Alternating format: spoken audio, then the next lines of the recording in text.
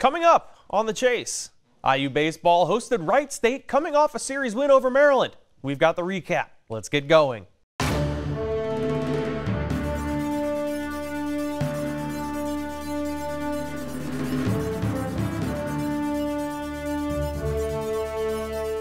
Hey there, I'm Auston Matricardi. It's been a busy week in IU athletics.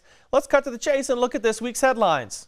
On Wednesday night, Indiana baseball hosted Wright State for a midweek matchup at Bart Kaufman Field. The Hoosiers hung with Wright State early, but ultimately Jeff Mercer's former team ran away with this one, winning 15-4 as Indiana dug too deep a hole for them to climb out of. After the game, Mercer spoke about his Raider reunion.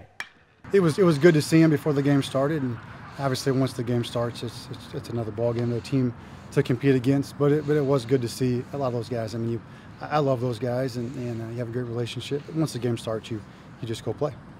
On Thursday, ESPN reported that Indiana freshman Romeo Langford has decided to declare for the 2019 NBA Draft.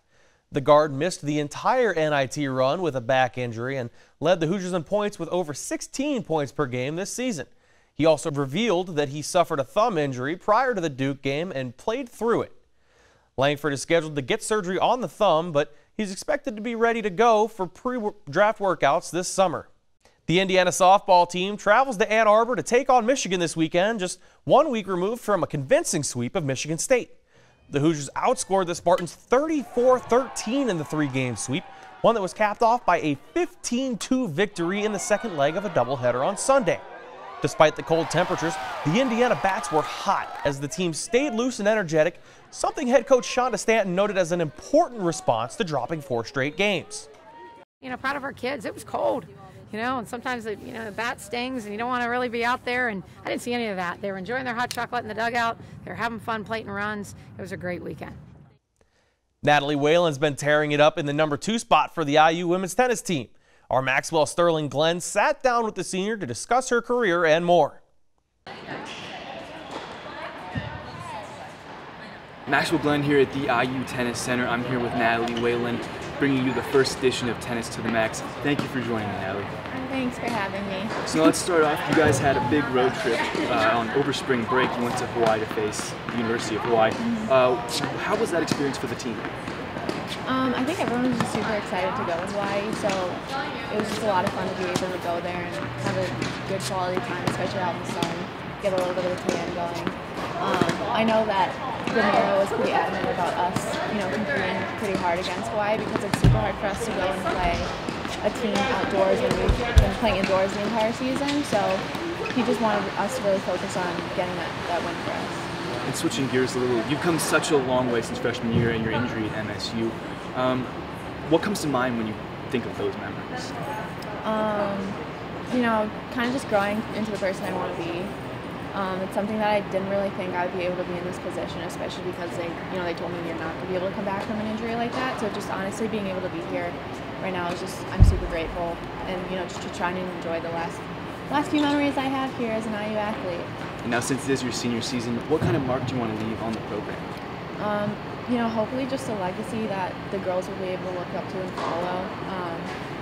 There's a lot of just habits and stuff that we want to be able to kind of continue to, have the team, continue to have leading on into other generations and stuff. Whether it's work habits or, school habits and stuff, we're hoping that they're able to kind of follow in our footsteps. Is there something specific you want to be remembered by? I think it's hard just because, the only people that are really going to remember you are the girls that are on your team right now. So I guess it's less about that and more so just about, how can I fit into the image that they want to portray as an IU student athlete on the women's tennis team.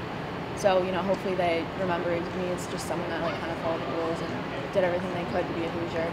What has been your favorite memory so far during your career? That win over Illinois was pretty exciting, especially because we've been so close with a lot of those good teams, and to finally be able to pull one out was super exciting for us. So this year, that was definitely one of my favorite memories. I think that spring break in general is always probably our favorite memories, just because it's the best bonding time. We only have each other, so it's been pretty fun. Where do you think you leave the program? Are you excited for its future?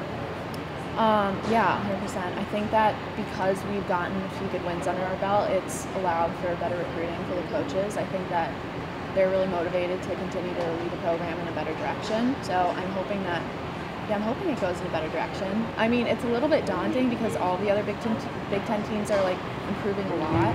So we've kind of continued to stay in the same place, even though we're improving, everyone else is too. So I'm hoping that we can start to like inch up and get up into the higher parts of the Big Ten. Looking past the end of the season, what's next for you? I'm going to Illinois vet school in August, so it's easy for me to kind of put this behind me and separate out what do I want to do in the future, just because I already have something to look forward to. So I'm super excited. It's a little bit nerve-wracking because it's definitely a different pace. I'm not going to be doing tennis or anything, but hopefully I'll still be surrounded by it. I'm kind of just excited to be close to the girls next year. I can come and visit a lot, so yep. Finally, you're getting close to the end of this season. Do you have goals for yourself or the team as you move forward?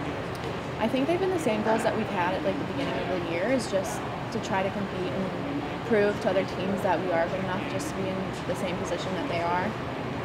I think, you know, a lot of individual goals are going to the NCAA tournament. I think that we have the capability of doing that as a team as well. So I think that's starting a goal that's becoming a little bit more realistic for us. Like, okay, it's happening. We were able to be a big team. Can we make it? Like, it's exciting. All right, well, thank you very much for taking the time, Thank you for having Sean. Well, there you have it, the first edition of Tennis to the Max. We'll catch you back on the court. There you have it. Another week of the latest on IU Athletics. If you want to keep chasing the latest on the Hoosiers, make sure to follow us on Twitter at IUSTV Sports and like the IUSTV Sports Facebook page. Until next time, I'm Auston Matricardi.